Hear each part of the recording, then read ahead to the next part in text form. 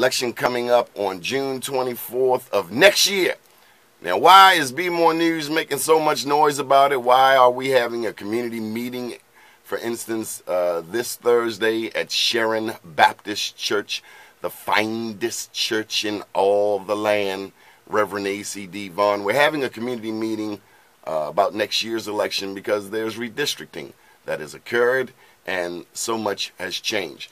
In the studio to talk about something related is Clarence Lam. You're running for House of Delegates in Anne Arundel County?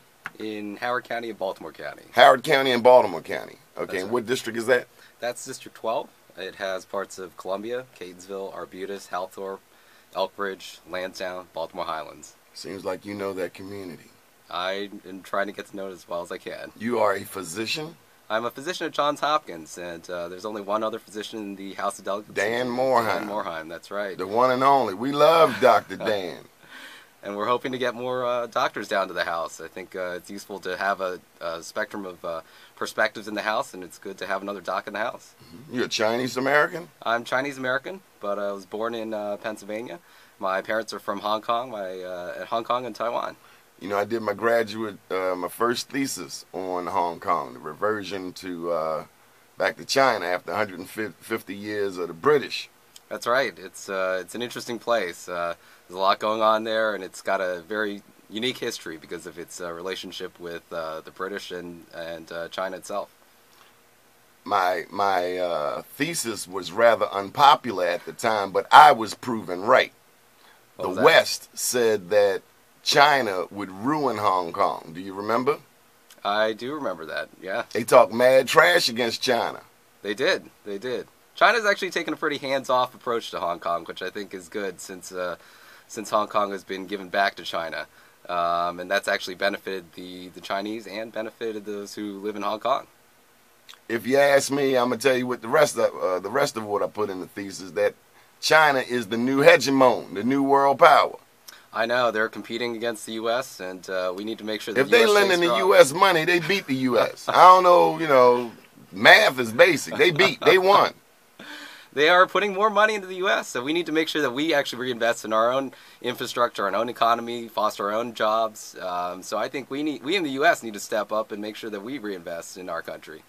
Why are you running for the House of Delegates? I'm running for the House of Delegates because I think we need to have a good progressive voice in Annapolis to represent the areas. I get scared when I start hearing these terms: progressive, liberal, conservative. Either love people or you don't. So what does progressive mean in your book? Progressive means that we care about people. We care about the people who don't have the resources to get up in the chain. We care about making sure that people have good jobs, that people have a livable wage, that businesses are able to thrive, that people are able to live their lives in a way that's fair and equitable to everybody, and that we don't entrench on people's rights. You say businesses and their ability to thrive. Yeah. Over the past 10, 20, 30, 40 years, that's increasingly meant going overseas to get cheaper labor, i.e. India, China, etc. Right. And I don't think we need to necessarily foster businesses to go overseas and to outsource. I think what we need to do is reinvest in Maryland's own businesses. So there are a lot of small businesses that are the engine of the economy, particularly here in Maryland. And I think we need to reinvest in them, give them tax credits, make sure that they stay in Maryland, make sure they stay in the U.S., create jobs for other Marylanders. I'm a little concerned about tax credits. I get a tax bill. Matter of fact, it's in Be More News' email newsletter. Water taxes. The water bill. That seems like a tax. Going up 37%. Yeah. I think that's... and I'm not asking you to take a stance on it, but I'm just saying they taxing Joe Blow citizen, right, making Baltimore virtually impossible to afford. But yet entities like these big-time hospitals, you might have mentioned one of them, I don't know that their contribution to making this city run is fair, is the same as the weight put on Joe Blow citizen. And that's why I think we need to focus on small businesses and Maryland companies like Be More News that are based here in Baltimore. Make sure that they are able to continue to hire more folks that live in the area, are able to contribute back to the economy. We don't need to necessarily chip in with tax credits to places like Northrop Grumman or big industries that are not necessarily based in Maryland. We need them, but my concern is that we give them so much, and yet we tax Joe Blow citizen. Right. And so if we can lessen the burden on Joe Blow citizen, our folks. Well, they just go in their coffers and kick out the rent like everybody else. You know, I think sometimes some of the larger businesses need to step up and make sure that we can continue to foster the small businesses, because those are really the engines here of the economy here in Maryland. So places like Be More News, local businesses, mom and pop shops along Catonsville and Columbia. These are the people that hire people from the community. People that hire people. In my community, incarceration is a major impediment to the development of the overall community. This country incarcerates 1/4 of the world's inmates. I haven't checked, but if we incarcerate 1/4 of the world's inmates, yet we are 1/5 the size of China, something is disproportionately, fundamentally wrong. I think that there is something wrong. I think we take the easy way out, and the first thing that we do is incarcerate people, and we don't help rehabilitate them into the community afterwards. That's why we spend so much money on jails and so little on rehabilitation of reintegrating folks who are in jails back into the economy. And back into the community. I think it's a mistake, and we take the easy way out, and the society has taken the easy way out because it's easy just to lock them up somewhere where you don't see them, and forget about them. And I don't think that's the way that we should go. Now they having sex with the jail guards, making babies. That's right. Two, three guards. One guy, 2, 3 guards impregnated. Right. And four folks impregnated, 13 guards charged. I think it's I think there are a lot of mistakes to be made in the Baltimore City Detention Center. I think there's a lot of things that the legislature could do, and if I get there, I hope to be able to help implement things like making sure there's polygraph tests, making sure there's proper funding and training of the guards. One thing, Mr. Lamb? Yeah. We used to have college available to inmates. Now, if you want people to rehabilitate, you got to give them some incentive. They took that out of the prisons.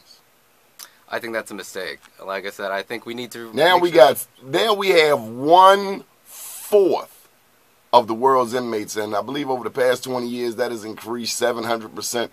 It was 200,000 not long ago. Now it's 2 million, and half of them look like me. Do you understand my concern? Oh yeah, I understand your concern. It's easier for a child in my neighborhood to go to Central Booking than to go to Johns Hopkins. Right, and the people that get into Central Booking keep coming back. I mean, I've actually been in the Baltimore City Detention Center, talk to folks, and they see a lot of the same people coming in and out. And I think that's because we're not helping people stay out of jail, get a good job, get an education, be able to...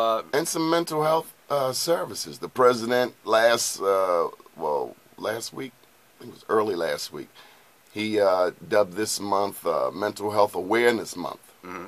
I thought that was very on point. I think that we need to reinvest. It's rampant. It is rampant. White people too. Because anytime you're racist, you're sick.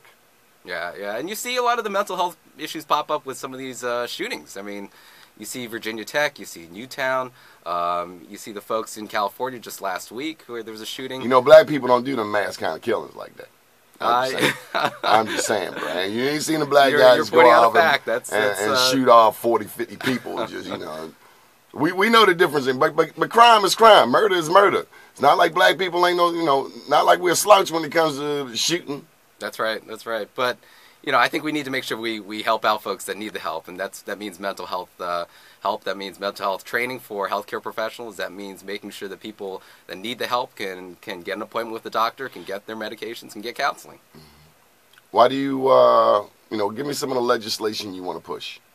So the legislation that I want to push... And let me just say, I've talked to a lot of candidates, and when this question comes about, many people are clueless. They have no idea of what legislation they want to push. And after all, isn't that the job of a legislator? That is. That's why I have an answer for all of that. I think as a physician, I think it's important to make sure that healthcare is well funded. There's a lot of changes coming in through the Affordable Care Act that take place next year, and we need to make sure that the legislature funds those things like healthcare exchanges.